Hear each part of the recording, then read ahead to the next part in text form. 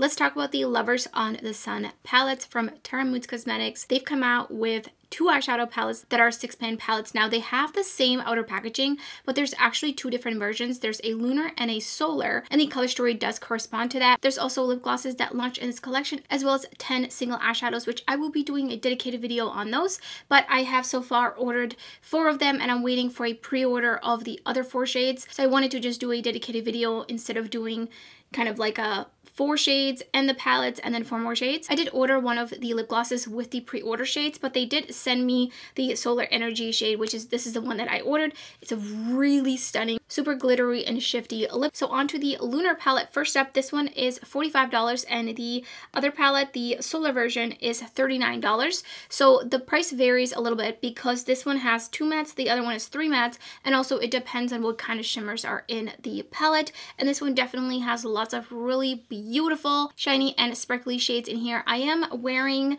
Galactic Heart as my eyeliner, and then Nebula Whisper on the lip, and then Solar Halo from the other palette on my inner corner. I didn't film this. I just wanted to play with the palettes and pair them together and see what kind of look I could come up with. And I do definitely think that they pair really nicely together. And I will be showing you individual swatches of all the shimmer shades. So I will be talking more about the textures in that part of the video, but touching on it a little bit. I think you can tell just from the pans which ones are extra sparkly and a little bit flaky, specifically Nebula Whisper.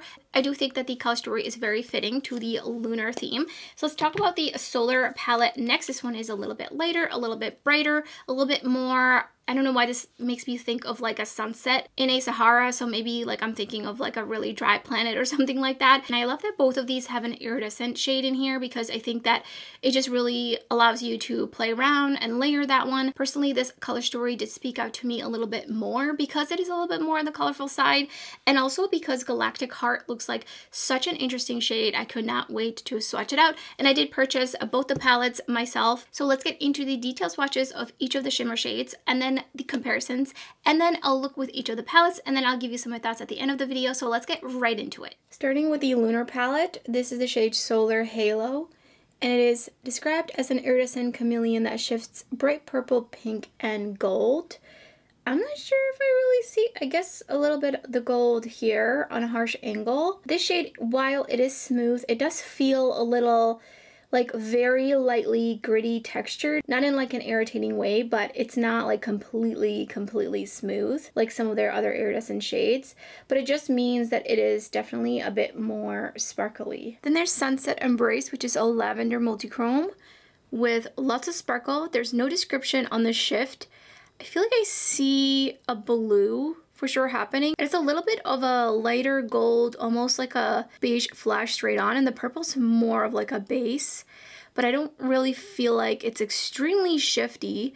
It's just very dimensional and very sparkly, similar texture to Solar Halo, a little bit on the flaky side, but does smooth out. Galactic Heart, a deep purple multichrome that shifts pink, gold, and green. So you can kind of see the shift on an angle, but I think that it has a blackish base to it, and I feel like in this case, because it is more sparkly than necessarily like a liquid metal almost, I feel like the black base is kind of not really showing the shift through as well. I think there you can kind of see it a little bit more. And this is the smoothest, least textured shadow in the whole palette. Nebula Whisper is a super foiled silver metallic. You can really see it is so metallic, but it has that sparkle and it is a little bit on the flaky side. It also feels slightly gritty to the touch when you're smoothing it out, but again, not in an irritating way. It's just the nature of the particle. It really brings that sparkle. Onto the Solar palette. This is Solar Halo, and it is described as an iridescent chameleon that shifts gold, green, and pink. This is such a stunning shade. I've definitely seen similar shades. It does also have a bit more texture to it, just like the iridescent from the previous palette, but I think this one might be a little bit more flaky, but definitely, again, smooths out and just really brings on that sparkle. Then Amorous Rays, a rose gold duochrome, extra sparkly shimmer for sure. Not sure about the duochrome per se. There are definitely other flecks throughout this shade, so it is quite dimensional. It is very sparkly, and it does have a little bit of a flakier texture, but it does smooth out. And lastly, Galactic Heart, a muted green multi-chrome that shifts silver pink with hints of gold. Such a stunner, very, very dimensional. You can see the gold here on an angle. And it does have that really, really grungy, olivey toned base to it. I think this is one of the most standout shades between the two palettes.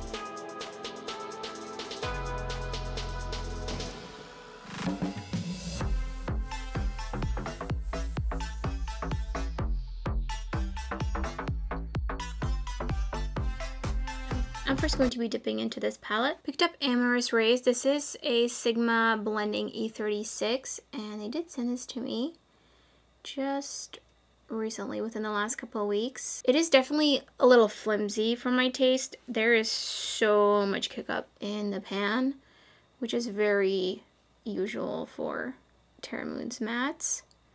But it is very, very, very opaque, very pigmented. And it's definitely blending out nicely. But I feel like I need a little bit of a fluffier brush. I'm just gonna use the E25. I usually don't use these kinds of brushes because that's just not how I apply my eyeshadow. But I think on the side it's really nice and effective. But let me just show you how much kick up is in this pan. Oh my god. Next, I picked up Celestial Love, and there's zero kick up, so that's very interesting, and it's going to go in the outer corner. I feel like this is such an expected look, but that is just what I gravitated towards, and probably how I would predominantly use this palette.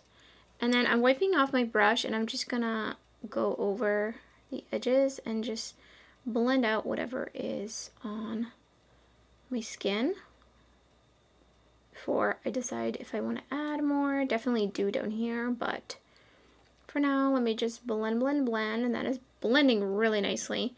Still very interesting how there is zero kick up in this pan compared to the other one. And then I'm just going to take it a little bit underneath my lower lash line as well.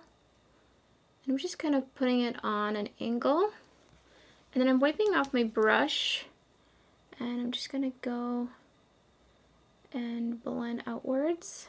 Putting down a bit of the, what is this, Shimmer Stay from Bella Beaute Bar, and I'm gonna do like a half cut crease situation. So there is like a harsh line, but I'm just gonna go over it with my finger just to tap it out. And yes, I haven't put on nail polish on my newly press-on nails because I can't decide on which nail polish I wanna wear next. Picked up Solar Halo, and I'm gonna pop, ooh, looks like it's UV, super cool. I'm gonna pop that right up against where I put the sticky primer. And then on the rest of the lid, ooh, that's a hard one. I think I'm gonna go in with Sunset Embrace. Oh my gosh, this is like liquid metal in the pan. Oh, that's so pretty. Definitely want even more of that on. Oh, I love this combination. Picked up a little bit of Solar Flare. I'm going to put that on the inner corner. This one's a little bit like, it's not that it's like that flaky, but it's flaky enough where it's not really picking up, so I definitely recommend spraying your brush. This will make a great highlighter as well. Definitely got a little bit of fallout. Here's a first finished look.